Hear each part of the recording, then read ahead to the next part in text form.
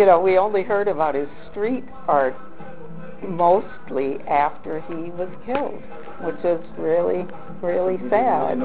No, but he's part of this huge community in Chicago of artists, and they are just so talented. I mean, the creations they make is just amazing. He made screen printing was what he really started to do, because he could, you know, do a lot of screen prints and put them up on billboards, on electrical boxes. You know, he could just peel it off or use wheat paste and put it up. So it was, you know, just something that was him. He had to do it. He had to do it. Yeah. I really like this piece. Caution may cause invaluable work experience. That's a great one. That was his first assignment at his job. Oh, okay. This is the evil man. It's a combination of 5 evil characters through history. You can see Hitler's slicked over hair, and I believe it also included Mayor Daley of Chicago. Oh, really? Mayor Daley? Well, Mayor Daley had this war on street artists.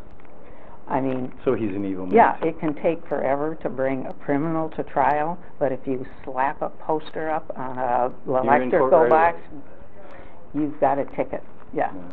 And the buffing police are out immediately. So. Do you know who the other 3 characters might have been? I'd have to look it up. I don't remember. Interesting, though. Yeah. But that's sort of... The evil man. Brendan was, the whole name, Solve, was very political. And I guess he grew up in a very political family. And oh, he did? Oh, yeah. Just a little. Those Irish folks. Yeah, we had a lot of discussions. They're feisty. A lot of discussions at the dinner table. And so he chose the name Solve because it's like, okay, you've got a problem. What do you do with it? You solve it. He was very much against violence as a means of solving whatever your problem was. It's like, sit down, talk about it, discuss it, figure it out. And then the irony. Yes. Well, it'd be nice if somebody we could solve that problem, wouldn't it? Yeah. How'd you come up with the name Solve? Well, it's kind of funny. For some reason, I wanted an S name. I don't remember why. I wanted to start with an S. And then I wanted to allude to something greater than just, you know, I guess like a moniker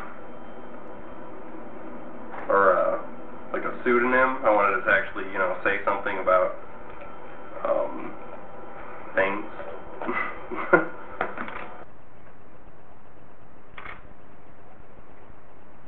I think it's visual that people are getting put in jail for writing on stuff. I got arrested a couple of times for doing kind of my street art stuff, and I got convicted on one, and then the second one, the charges were dropped, so that's why I'm here and not in jail right now.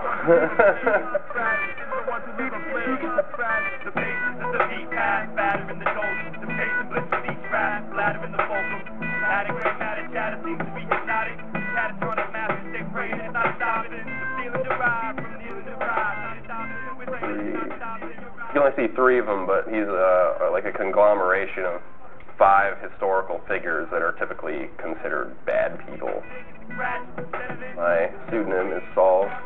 I grew up in Wisconsin. I recently graduated a design school in the Chicago area.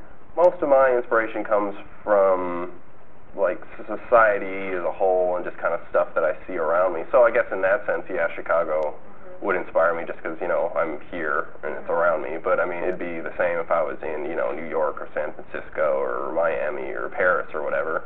I just, you know, see what's around me, and that's where my inspiration comes from. I do have a day job. I work for a marketing company here in Chicago.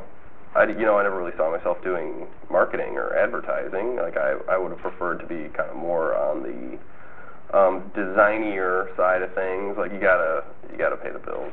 So take the yuppie Nuremberg defense. And then you got our lovely Mayor Daley. Everyone loves her.